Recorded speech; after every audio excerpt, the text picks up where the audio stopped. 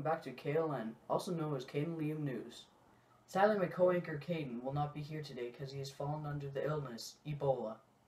I'll be taking over his parts in the news today. Hello viewers, today we'll be talking about the 18650 battery. The 18650 battery is very useful and also used in everyday life.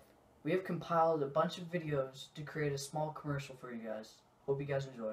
Hello, I'm Liam Fulsray, the owner of 18650battery.co, and if you click this annotation right here and call 8, you will get a free 18650 battery. That 18650 battery is actually worth $5, and if you buy in 10 minutes, you'll get another one free. So that's 2 for just a worth of $10. That is crazy. You are able to harvest 9 18650 batteries from an old laptop.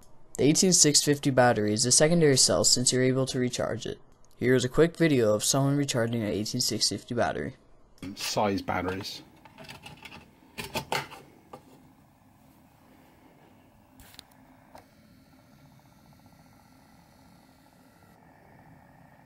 As you can see that the 18650 battery is actually recharged to 4.20 volts. Despite its overall advantages, lithium-ion batteries has its drawbacks. It is fragile and requires a protection circuit to maintain safe operation.